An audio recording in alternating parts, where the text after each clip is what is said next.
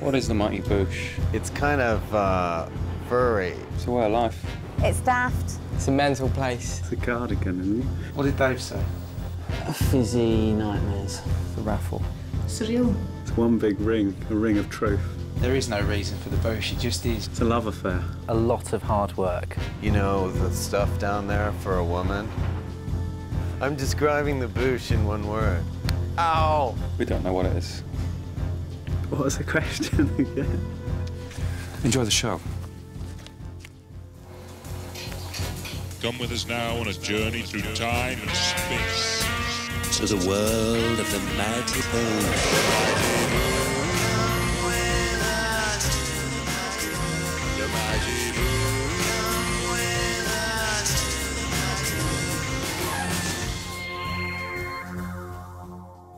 The Mighty Boosh is the brainchild of two comedians, Julian Barrett and Noel Fielding. We're trying to build up a world of people. It's quite difficult to sort of get your head around when you first watch it. I think a lot of people just go, it seems like there's a lot of rules that they don't quite know. No.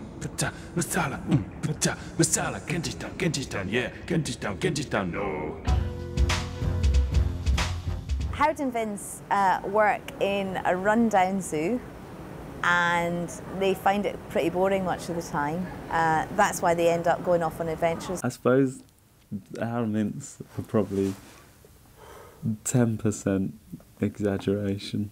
My name's Howard Moon, and this is Vince Noir. All right. Noel and Julian are pretty similar to their characters. Noel is slightly brighter than Vince, and Julian is not quite as clever as Howard. Come on, calm down. Look at you. What? You're like a brandy snap. Yeah, that's my style. What, the brandy snap? Yeah, the crunchy tube. When we first used to write, we just thought, oh, let's be ourselves. I was obsessed with clothes and, you know, stupid haircuts. Look at me. My hair's virtually a hat. All hats suit me. Julian was always sort of going Just on with jazz and Nabokov and playing Hamlet. Howard. Boy, small eyes. He's in a trance, a jazz trance. Every day he does this. I was always obsessed with sort of retro furniture and Mick Jagger. Pop. Now, weirdly enough, I've realised that I'm a bit more like Julian and he's a bit more like Vince now. We're a bit like, there's a crossover. Okay, you know what we're doing, yeah? Yeah, a tight electro-pop classic. No, we're doing jazz funk. What? We did electro last week, we're doing jazz funk this week, okay? Hey, dongheads, let's move it along. Bob Fosse is, he's largely an American. He's bordering on retarded. Suck on that subsection! Bob Fosse isn't a character who really does quiet. He tends to be loud and angry and preferably dancing. But there's a lot of intelligence to him as well. I mean, he knows how to eat. He didn't have any sandwiches. A little bit of Bob Fosse lives in all of us. I'm basically what you call a hair actor. I act with my hair and I go with it. This is my chance to form a little pulpit around Bob Fosse. If you look at the buttons here, Dave, it says French École Militaire. I wear it to clubs and stuff. I get laid a lot. I want you to be really careful. Wait, here he comes. Get the gate. Welcome, my Bainbridge. Dixon Bainbridge is the most self-satisfied character in the show. He owns the zoo. He's an explorer, an adventurer. He hang glides places. He generally likes to arrive in a rocket or preferably with some kind of handgun or rifle. Ah! Nothing to worry about. I'm sorting things out here. And he kicks Fossil in the balls. On behalf of... Oh! Oh! Oh! The nut! I only really became involved with the Bush because Richard Ayoade, who had played Dixon Bainbridge, I believe, in the pilot and on radio, couldn't do the part because of he was under contract with Channel 4. So I put on the wig, you know, put on the tash, stepped up. Bainbridge, I'll just take that, have a piss and be off. So he changed physically from a tall, thin black man to a small white man. It was a little confusing. We never mentioned the change. We just pass over that. Yeah. So, and The second series will be played by a huge ginger woman. Naboo, are you in a trance? No, I'm listening to Fleetwood Mac. Mike's great in the show because he's incredibly natural, and he's certainly the most laid-back performer I've ever come across. He's always like quite charming and, you know, quite smiley. It's probably because he's stoned a lot. Where's my frog? You smoked it last night. Oh, yeah. They write these little ideas and they go, oh, that would be good for Naboo to end on. It is magic dust. What is he, a Muppet? But he does like to have a hooker in scenes whenever possible. That's with AH rather than hooker. He doesn't like... he might... He probably... I wouldn't like to say.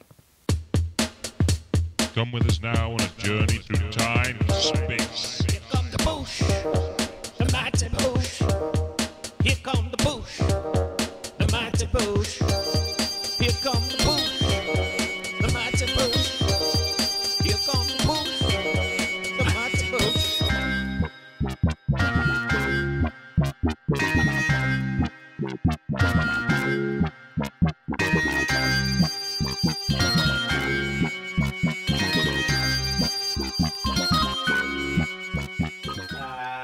Action. How did we want the show to look? A bit like The Wizard of Oz, didn't we? Or Sinbad. But modern. We're getting there now. I mean, it's a long process of sort of figuring out what works, what doesn't, you know. What we wanted to do differently from the pilot was try to make a more theatrical, less realistic look for the show. And our designer, James Dillon, I think did that absolutely brilliantly. What we're doing is we're building a secret laboratory for this week's show, and we're reusing some of the ice cave as part of the set. So it's being repainted now and cut about to fit into that set. The zoo itself is not really very big at all. It's about 10 metres square, but because of the way he's designed it with lots of corridors going around the back, there's always some depth and there's always some background. We wanted to make everything look like it had been shot in the studio. So if we went to a forest, instead of going to a forest, we brought a forest into the studio. So you've got to do a load of rigging on the top and do a big canopy for all the jungle.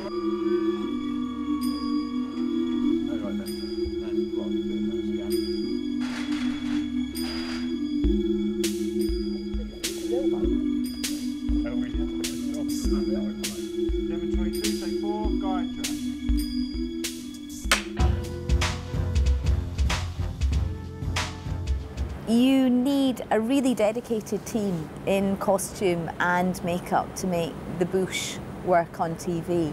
I don't think about costumes or drawings ever, and then when we come to do the show, I really enjoy drawing little funny costumes, and I think, I could actually do this, I'd love to do this for a living. Noel draws the things, and I just do my version of it, and we kind of work out between us, and it works out really well.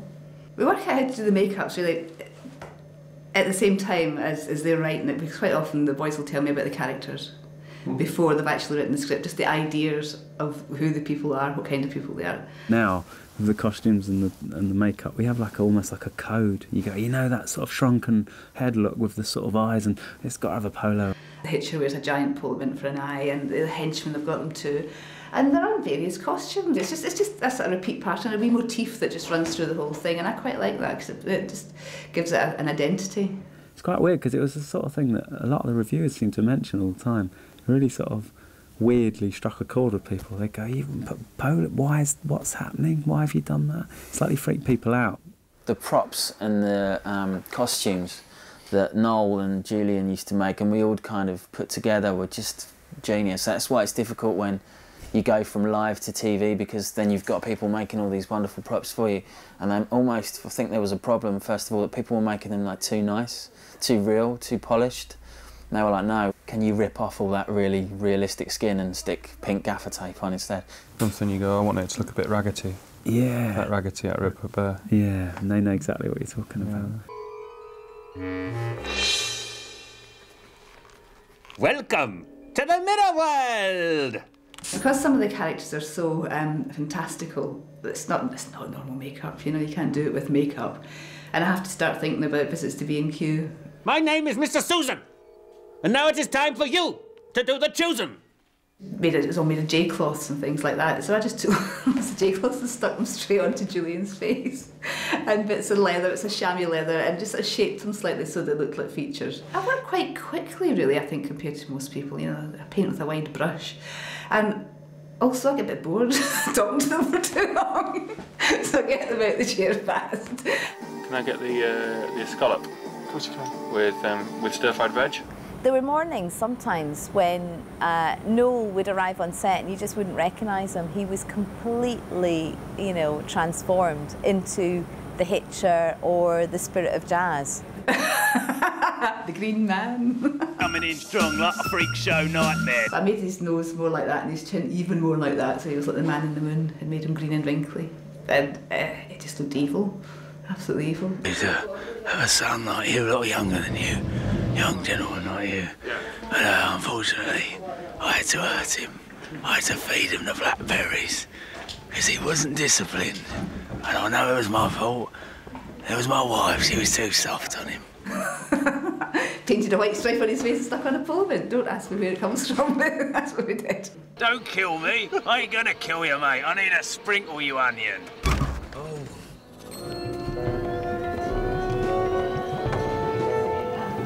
No, tell us what you're doing today. Playing a cobra.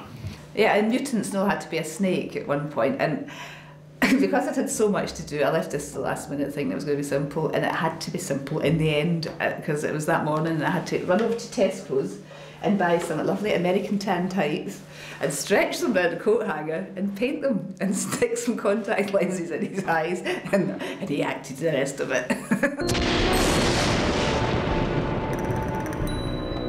Wow. What's happening, baby?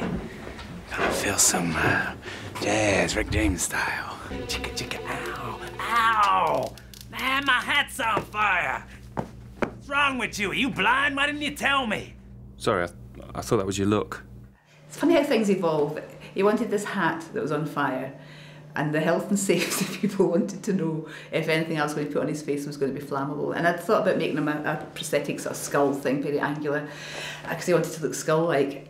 But every adhesive is, I suppose, flammable to a certain extent, and we just wanted to keep it simple, so I just ended up painting his face. Again, keeping it simple seemed to work better than something fancy. You would do this for me? The Ape of Death was great to play. Look at me, I'm confident and feel strong and sexy. Ape of Death was a lovely character to do, really lovely character. And Rich's game for all these things, he just changes, he's like a chameleon. I've done Bambi, Shakespeare in the Park. This is by far the toughest.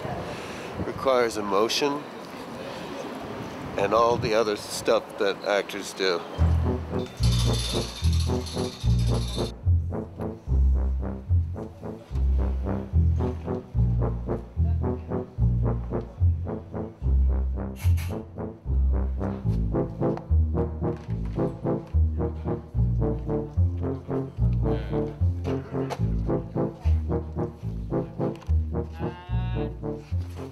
Action.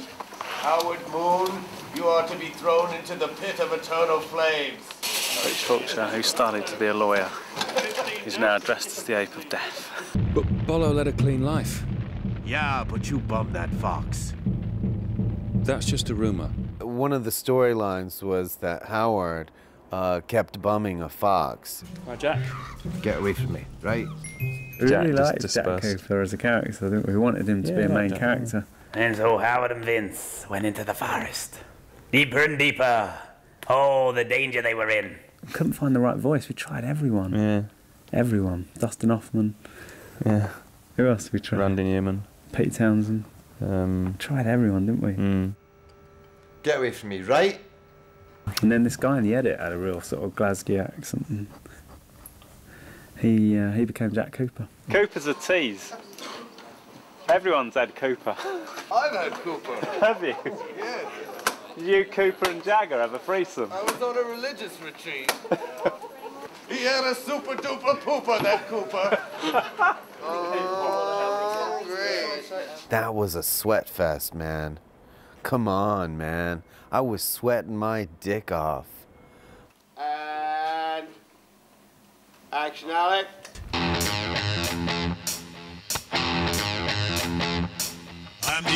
dead then I don't care, 'cause I'm a monkey with a lovely hair.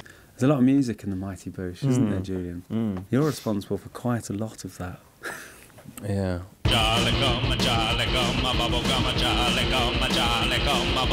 Music is it's my mother, my father. Sun is shining and you're feeling fine, and the birds singing in the trees. Come on now.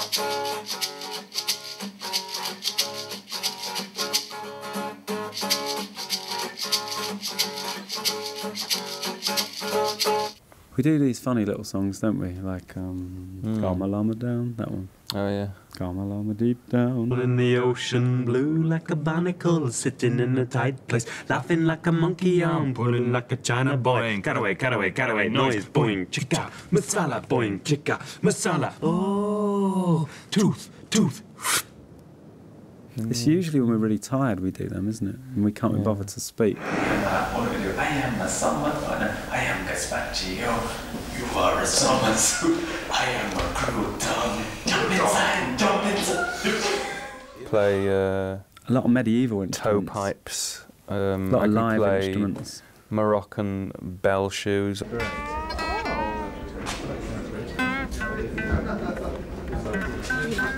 The face as well you play, don't you? The human face. Human face. Yeah. You can get a lot of interesting sounds out of someone's face. Yeah. Who do you use for that? Bill Oddie, don't you? Bill Oddie, yeah, he's got a good sort of... he lies down a few, doesn't lies he? down, I sort of whack him with an oar.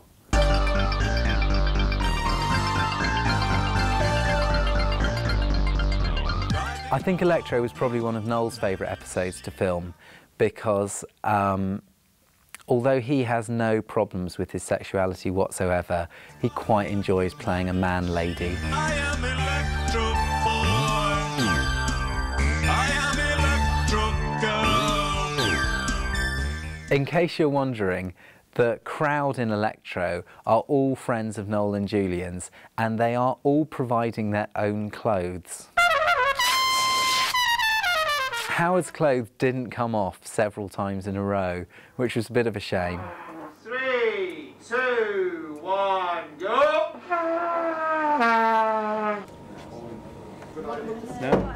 The seams loosened in my trousers. Okay. 958, take 1, guide track.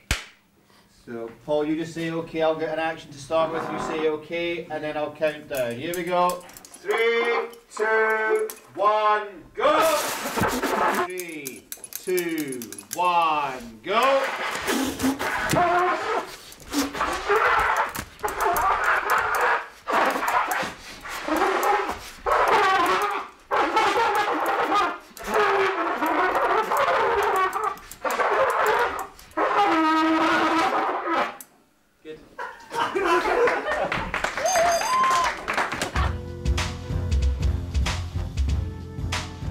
Yeah? Yeah. Yeah. Yeah? Alright. Yeah. Is this my suitcase? Right. Right. Note to self. I hate whites. When we're rehearsing, we use Paul King as our director, and he's got an unusual style of directing, hasn't he? Yeah. Just in tight swimming trunks. He's got a sort of baton, an electrical baton, if you get things wrong. Hi, I'm Howard Moon. Welcome to the zoo. This is Vince Noir. He's my assistant. Ooh. Where it popped up there, it's a nice little touch. Paul King, the director.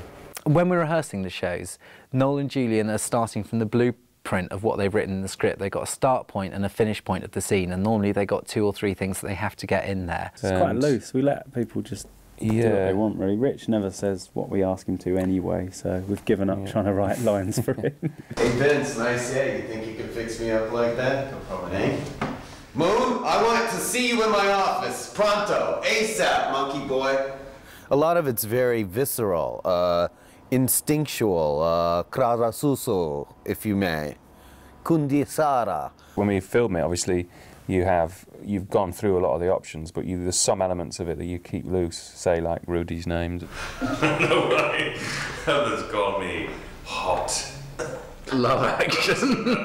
Some call me nose. He has a nose. Some call me Radha.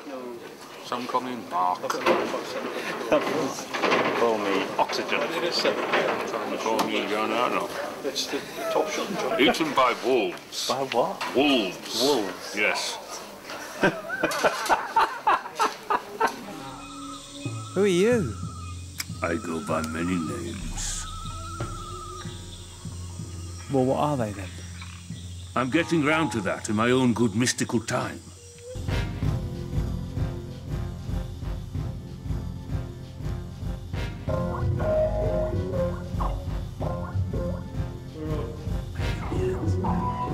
I've eaten well.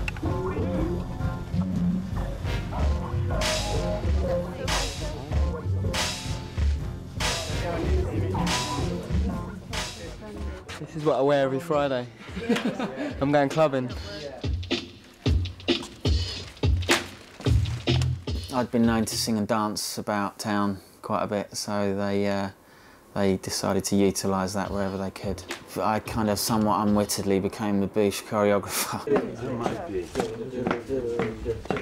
With all the dance kind of routines, it was mainly just, you know, Julian had given me a CD a couple of weeks previous and I'd be getting into it and kind of try and have an idea of some stupid, ridiculous moves that we could do. That it would just kind of, I don't know, either inspired by the character or the music.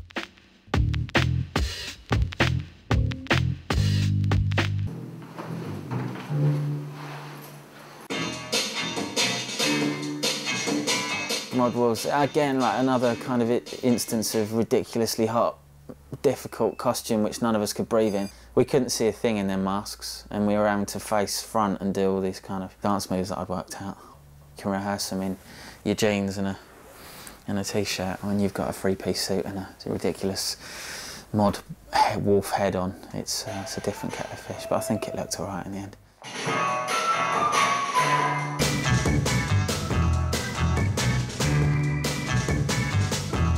Getting me eating this apple. This is fucking magic. I think it's brilliant. Is this for behind the scenes? This is where the gold is, mate. Me eating an apple. We had the rights to this music called I Don't Like Cricket, and so I just said, why don't I dance to this for a little bit? Did it right. I saw 4 faces, one man. Believe it or not, I didn't have a choreography for any of that. Down a bit and turn to each other. I like to dance. I guess I'm an exhibitionist. I say I don't like cricket. And that's why I don't like cricket. Rich has been dancing for a long time, mostly in that style. He is single.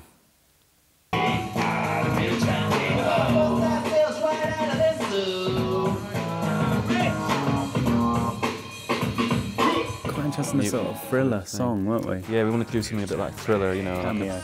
sort of breakdancing mutants.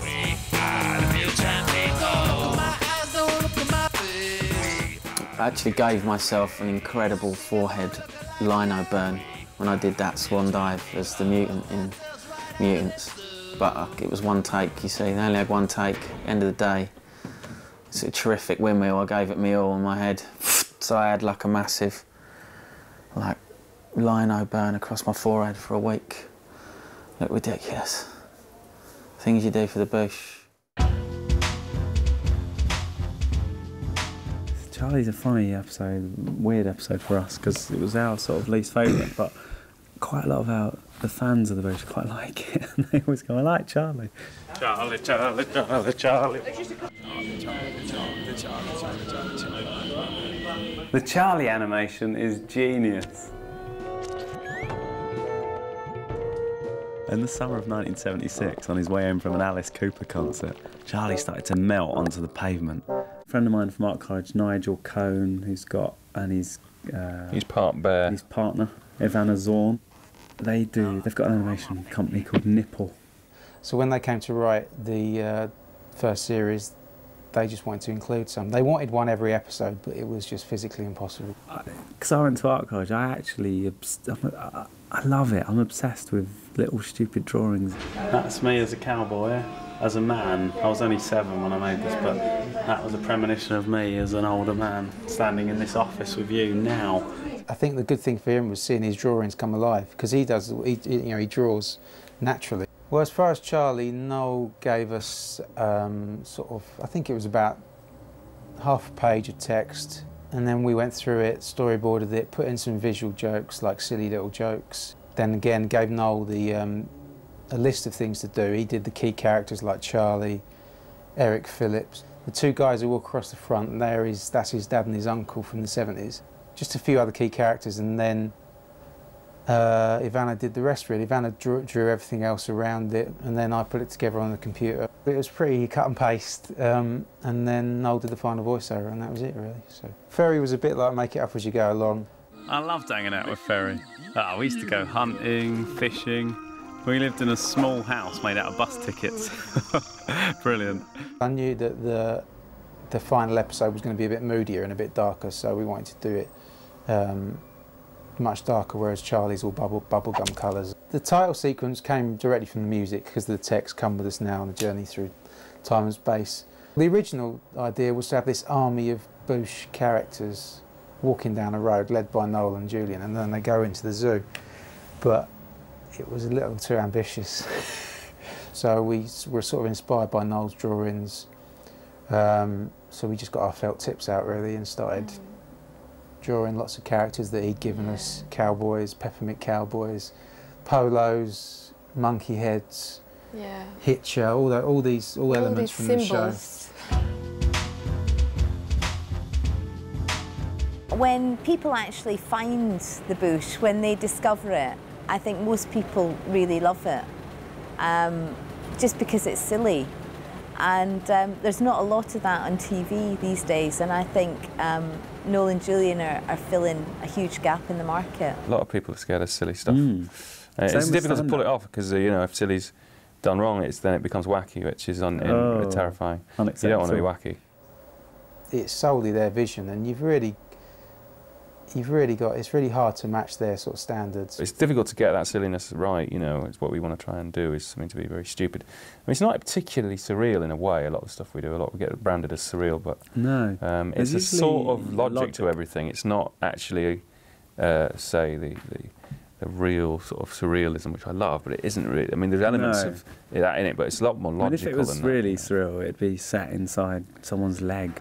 I have some washing up to do, so is there any way I could... Yeah, thanks. Right, I'm going to have to... You've had enough of me. I can't move, I'll breathe. I'm fine for another 3 or 4 hours if you want.